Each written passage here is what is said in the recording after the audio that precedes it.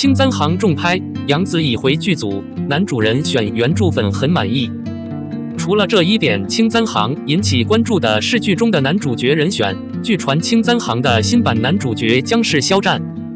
青簪行作为一部备受期待的古装剧，自从宣布翻拍后就备受关注。原著小说以唐朝为背景，讲述了一段跨越时空的奇幻恋情，情节曲折动人，深受读者喜爱。而此次翻拍的青簪行更是引发了广泛的关注，尤其是在男主角人选上更是备受瞩目。近期有媒体爆料称，新版青簪行的男主角将由肖战出演。这一消息一经曝光，立即引起了网友们的热议和期待。肖战作为当红流量明星，凭借出色的演技和魅力的外表，备受观众喜爱。他的加盟无疑为青簪行增添了一抹亮色。肖战凭借在《陈情令》中饰演的魏无羡一脚走红，他的出色表现赢得了广大观众的一致好评，成为了娱乐圈的新生代演员中的佼佼者。而此次他能够出演青簪行的男主角，也让人对这部剧的期待值大增。对于肖战出演青簪行男主角一事，粉丝们纷纷表示期待和支持。他们认为肖战的出演将为这部剧带来更多的看点和亮点，相信他能够将角色演绎得淋漓尽致，为观众呈现一部精彩绝伦的作品。然而，也有一些观众对于肖战出演男主角持保留态度。他们认为肖战在《陈情令》中的形象已经深入人心，可能会对新角色的塑造产生影响，担心会影响到剧情的还原度和观赏性。无论如何，肖战出演青簪行男主角的消息无疑为这部剧增添了更多的话题性和关注度。相信随着剧组的逐步公布更多的消息和剧情，观众们对于青簪行的期待也会愈发高涨。期待肖战能够在新剧中展现出不同于以往的精彩表现，为观众带来一场视听盛宴。尽管如此，仍有许多网友希望肖战能为青簪行补拍，因为在正在播出的《余生，请多指教》中，肖战与杨紫的 CP 感非常强，而且肖战在古装剧方面有很强的可塑性。《余生，请多指教》是一部根据8月长安同名小说改编的都市情感剧，该剧由肖战和杨紫主演。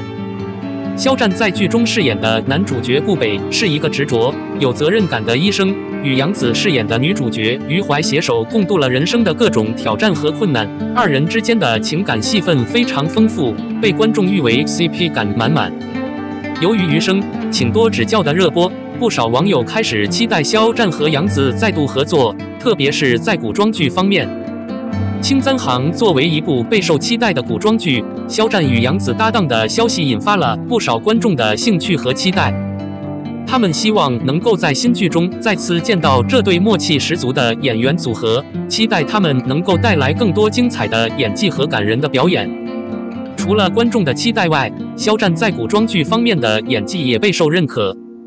在之前的古装剧《陈情令》中，肖战凭借出色的表演和深情的演技，成功塑造了魏无羡这一深受观众喜爱的角色，展现出了非凡的演技实力。因此，观众们对于肖战在青簪行中的表现也充满了期待。然而，对于肖战是否会为青簪行补拍，目前尚无官方消息确认。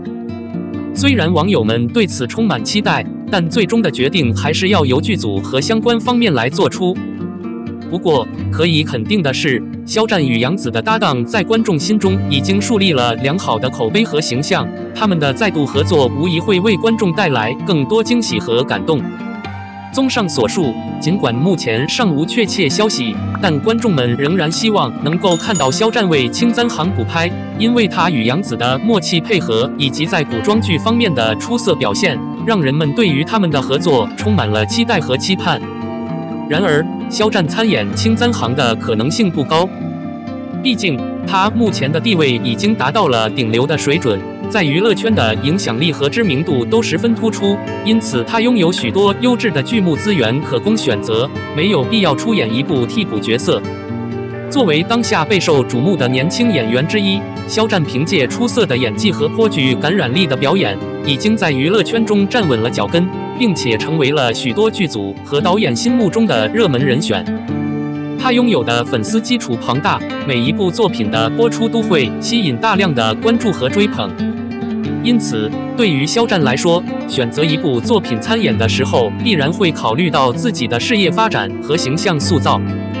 作为顶流明星，他有着更高的要求和期待，不会轻易接受一些替补或者次要的角色。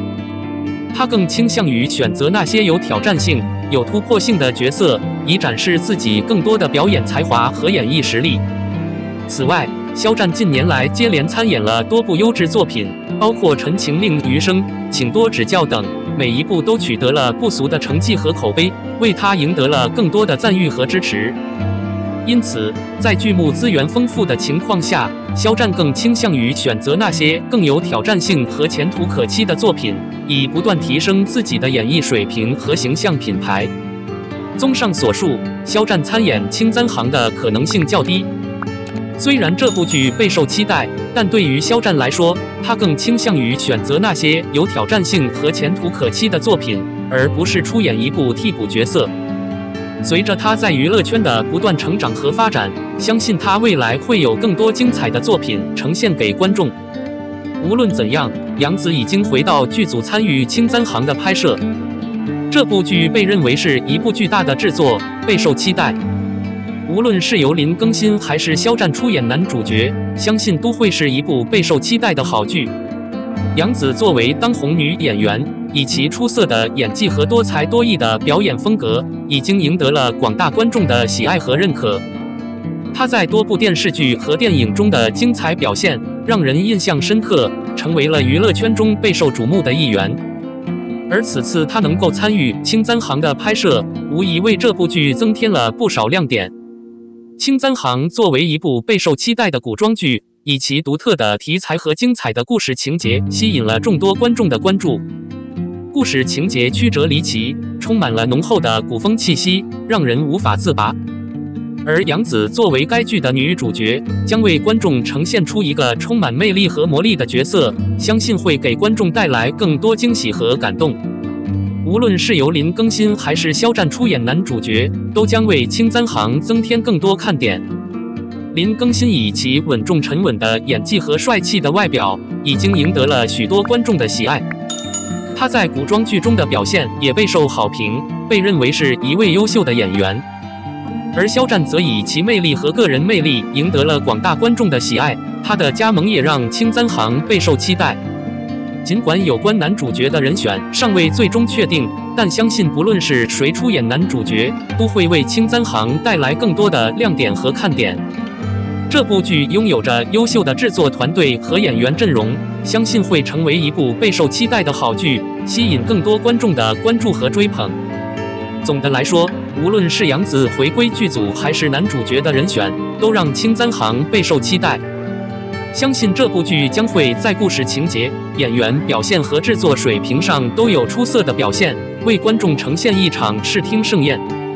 杨紫的待播剧好多啊，都市大女主成长剧《承欢记》，古装大女主神话剧《长相思2》，古装大女主探案剧《青簪行》，古装大女主经商剧《国色芳华》，现代大女主扫毒电影《猎毒》，一部接着一部播出，这下眼看存货又要减少一部了，播出节奏也很好，先是《承欢记》，然后是《长相思》第2季，再次《猎毒》青簪行2024，不要太快乐了。杨紫近期待播的4部大女主剧备受网友关注，其中包括都市生活剧《承欢记》、古装神话剧《长相思2》、古装探案剧《青簪行》以及古装经商剧《国色芳华》。针对这些选择，网友们纷纷提出自己的偏好和期待。那么你想看哪部呢？首先是《承欢记》，这是一部以都市生活为背景的剧，可能会探讨现代都市人的情感和生活问题。对于喜欢轻松愉快剧情以及关注当下生活状态的观众来说，这部剧可能会更受欢迎。其次是《长相思2》，这是一部古装神话剧的续集，延续了第1部的剧情和风格。对于喜欢古装神话元素以及叙事深刻的观众来说，这部剧可能会是不错的选择，可以继续沉浸在神秘奇幻的世界中。第3部是《青簪行》，这是一部古装探案剧，故事情节曲折离奇，充满了悬疑和谜团。对于喜欢推理、悬疑剧情以及古装风格的观众来说，这部剧可能会是一个不容错过的选择，可以让人充分体验到紧张刺激的观剧体验。最后是国色芳华，这是一部古装经商剧，可能会探讨古代商业、政治和人情世故等方面的题材。对于喜欢古装剧以及对古代商业和历史感兴趣的观众来说，这部剧可能会是一个很好的选择，可以带给人们更多的历史、文化和商业方面的启发和思考。综上所述，这4部待播剧各有自己的特点和魅力，适合不同类型的观众。你想看哪部剧取决于你的个人偏好和兴趣爱好。无论选择哪部，相信都会为观众带来一场精彩的观剧体验。